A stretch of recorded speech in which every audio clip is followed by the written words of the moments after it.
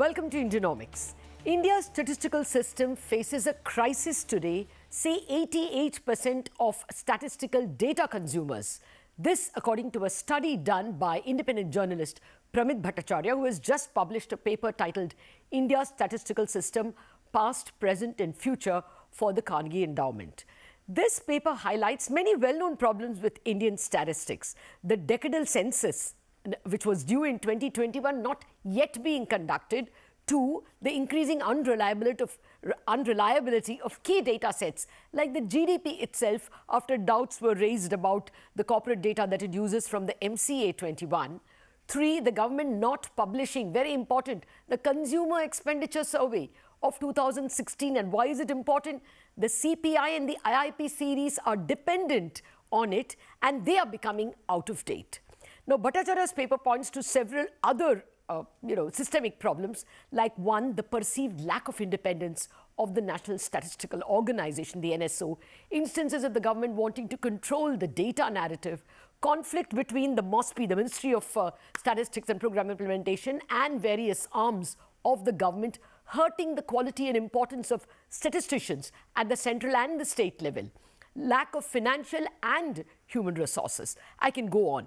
Bhattacharya recommends 1, the setting up of a new Statistical Reforms Commission to lay down a new statistical architecture for the country, but more importantly, legal backing for the National Statistics Commission, which actually was meant to act as a regulator of all statistics, and I think this is important, probably a CAG-like structure in the centre and the states for Statistics Department as well. To discuss the problems and the likely solutions to this statistical crisis, and I don't think that is an exaggeration, I have with me the author of the report itself, Pramit Bhattacharya. Also with me, former National Statistical Member and once its acting chairman, Mr. PC Mohanan, and economist Rathin Roy. Gentlemen, thank you very much indeed for joining me. Actually, let me start with you, Dr. Mohanan, because you've been there, done that. Pramit's, very concise paper in 35 pages telling us both the historical perspective and the problems that have gone wrong on several occasions. What would you pinpoint as the 1 or 2 or 3 key problems with our statistical system? Well, I would say that, the statistical system started deteriorating from the 90s.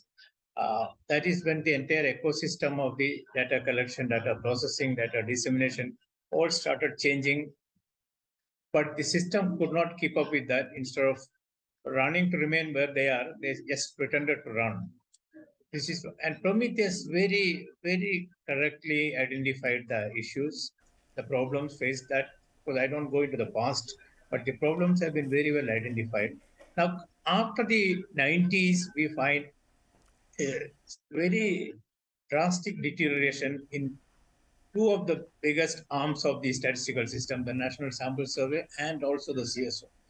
And then we have non-statistical people interfering in most of the data collection exercise.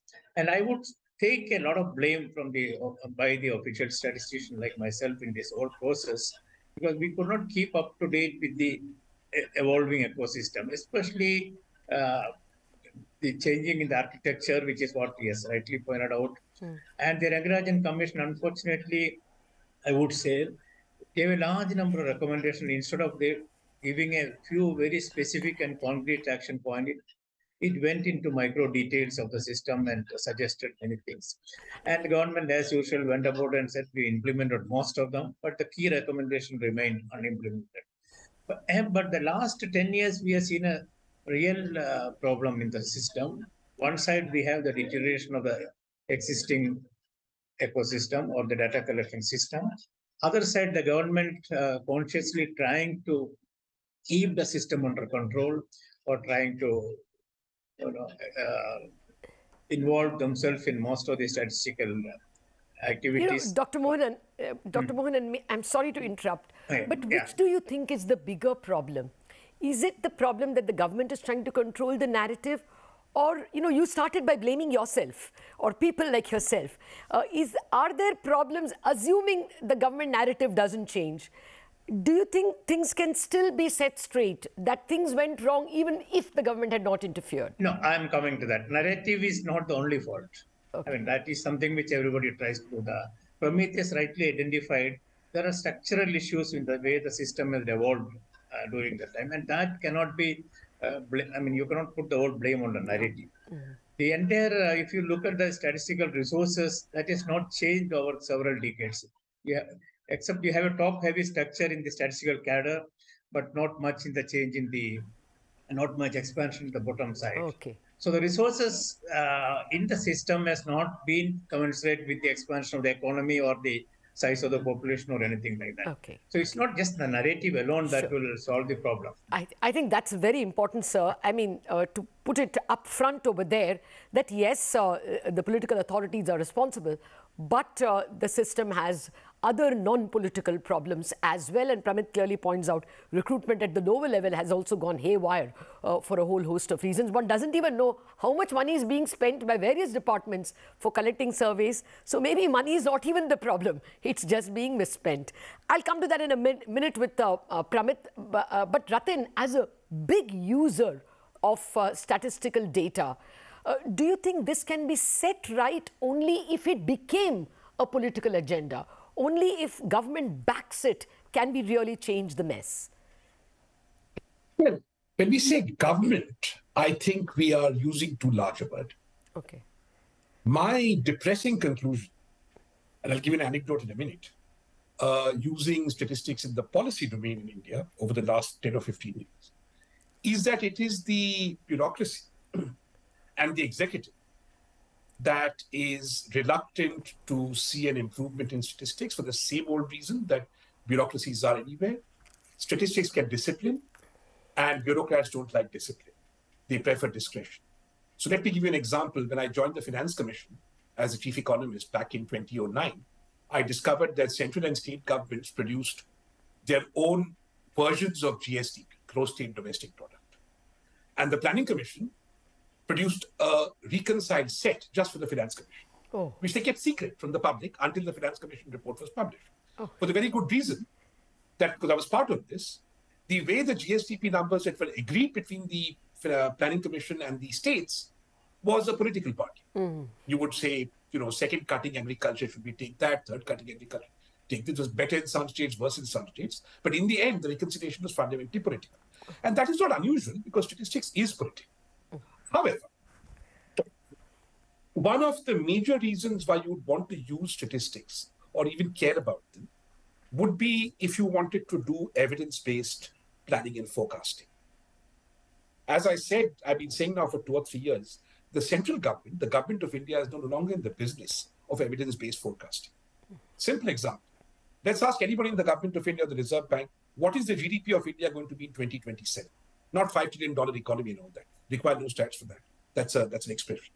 Or what is going to be the structure of the Indian economy in 2027? What is going to be the contribution of agriculture, of industry, of finance, of services? No one has a definitive answer, and no one is interested in a definitive answer.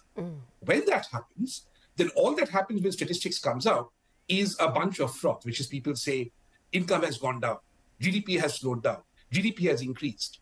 But there is no particular policy relevance to that ecosystem conversation, which is entirely normative to say government is good, government is bad. Okay. So when government is not interested in using statistics to plan and forecast properly, whether it's fiscal statistics, whether it's industrial statistics, whether it's GDP statistics, the statistical system is going to suffer. And the last stage of that, of course, has been the census, which I have a theory on, which I will not air.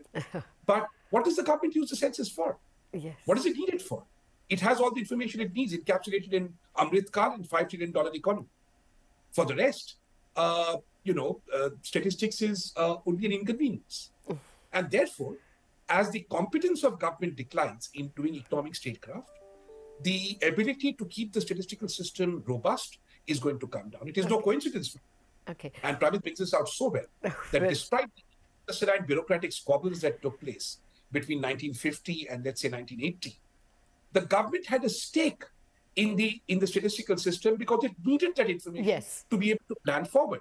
It does not now. And that is why, a major reason, the system is in decline. Now, I take your point, but I still think we should be sensitive to what Dr. Mohanan is telling us, that political is a problem. It is not the only problem, and whether the House can be set in order, at least to the extent possible, you know. If I may, I was not saying political is the problem.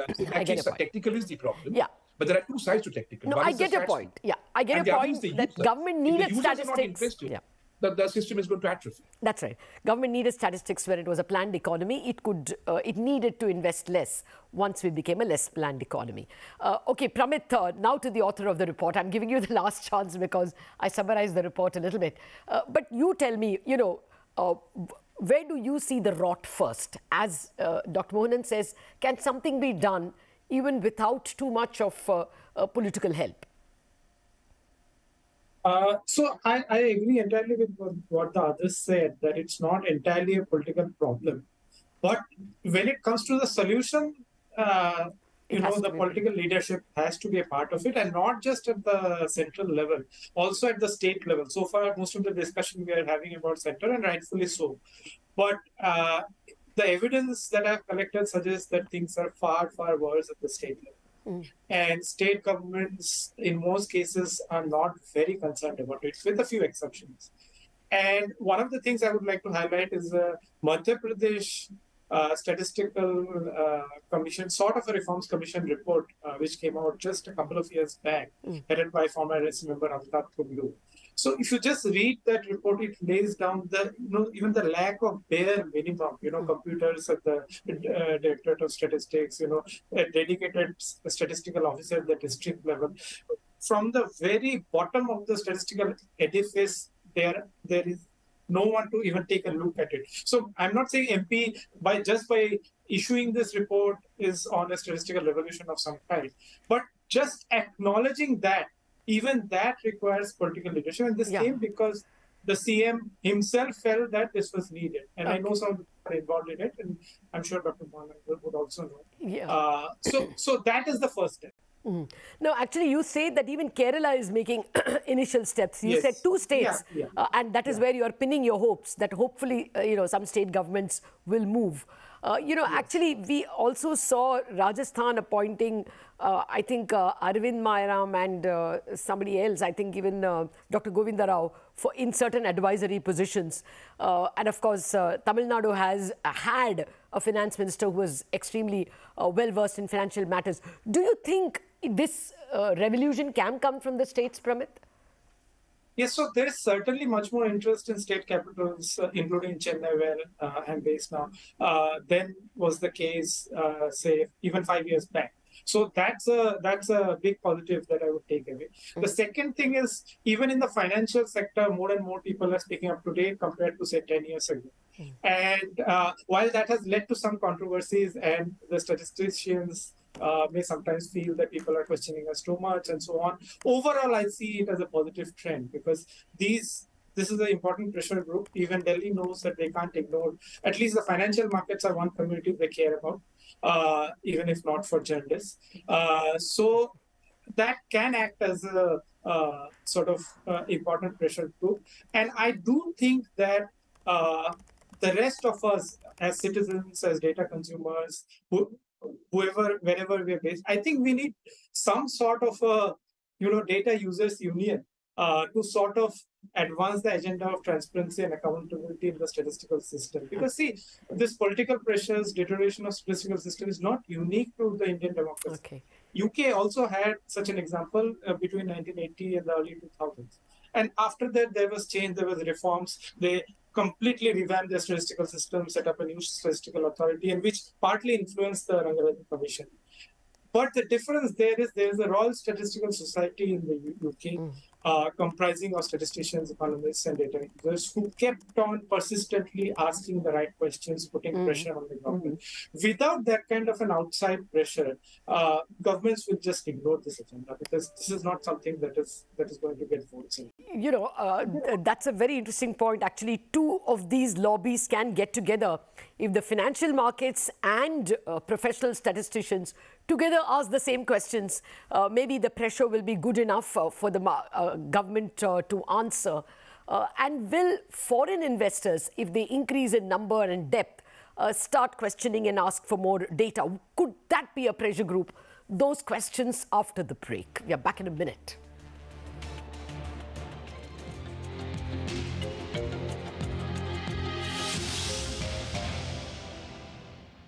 Welcome back. We are discussing a paper on India's statistical system and the myriad problems with it and how to set it right, written by Pramit Bhattacharya for the Carnegie Endowment. I've been speaking with the author of the report, Pramit Bhattacharya, former acting chairman of the National Statistics Commission, Dr. Mohanan, and independent economist of the Overseas Development Institute, Rathin Roy. Gentlemen, thank you for your patience. Well, Dr. Mohanan, before I come to the pressure that may come from financial markets asking for cleaner data, I wanted to ask you, what about administrative data that's already available? Now we have GST. Which gives fairly micro-level data and not just as macro as direct taxes would be. Do you think that can be harnessed in a way? Of course, we have to set the statistical system in order, but can that replace to some extent the lack of data? Well, GST is supposed, we expected GST to provide a lot of answers to the, especially when it comes to the services sector and other things. But so far, the GST data has not been in public. It has not been given access to the public. So one unit has been given, sir. One unit. A little, The account aggregators were allowed to use GST, and I don't know whether they've actually been using it, but the in principle nod was given. Go ahead, sir. Yeah. So in Kerala, I've been, the GST department in Kerala, they've been quite helpful, and they promised to help me, because I'm now looking out to the Kerala State Statistical Commission. Oh. And everybody has a stake in this, especially because the GSTP is one of the key indicators, and the borrowing limit is set as the 3% of GSTP. So the accurate estimation of GSTP is in everybody's interest. And that is why the government has taken a lot of interest in that. We have been holding several meetings and workshops to look at how to improve the state income estimation. So there are alternative sources of data, but these are not very transparent. Other than GST, the government has large number of administrative data. Most of them are coming out in the form of dashboards. You open any ministry, you get a dashboard. And these dashboards are just black boxes. You don't know what is inside the thing. And then the question comes of metadata. How do you link this data with the other data sets? That applies to GST also. GST has a registration. There's a number given to each of these units. How do you link these registered units to with another data set? Same applies to other administrative. All of them have their own different standards for district codes, state codes, industry codes, registration numbers. So none of these administrative data are interlinked or they don't talk to each other. That is the biggest issue, apart from the access to the data. Even if they give access to the data, it would be a very Herculean task to bring them together and to find out what is what and what extent they are complete. Now, we don't even know what percentage of units are registered for GST. Okay. No, that will not be difficult to find out if there is, a mind put to it. It's just that it's anyway getting collected. Rathin, I wanted to ask you if external pressures can mount. China +1 is one big reason why one hopes there will be more foreign involvement in Indian economic development, either by of VCs and private equity or direct FDI or even foreign portfolio. The pressure that we want clean data can come from outside, you think? I don't think so. And the example before us is China. China's statistical system is widely acknowledged to be less than perfect and perhaps not even very good, and intentionally so. There's an intentionality where the Communist Party sort of looks at Chinese data and uses it in ways that perhaps foreign investors will not find congenial, but they've been okay with that. Similarly, in India, foreign investors are not interested. They've admitted that their GDP is very low. I mean, is it still considered doctored? They have admitted it's 3% or 2% or even negative. Yeah, still, look, there have been controversies about Chinese data for many years. Of course. And it's okay. I'm just responding to the point about foreign investors. Foreign investors don't care about how good or bad your data is. They want to make some money. So if I'm able to sell them and their client, for example, AMC companies or private equity firms here, I've been telling them for some time that the India story may be broken, but your story is bright. What data do I need to use for that? I need to show them that the government is broke, and therefore, if it is competent, It will disinvest in large measure. There'll be some good deals to pick up there. And then they want to know how listed companies will be able to increase profits. That is the narrow universe of data they're interested in. And that is the narrow universe of high frequency data and VDP data interested.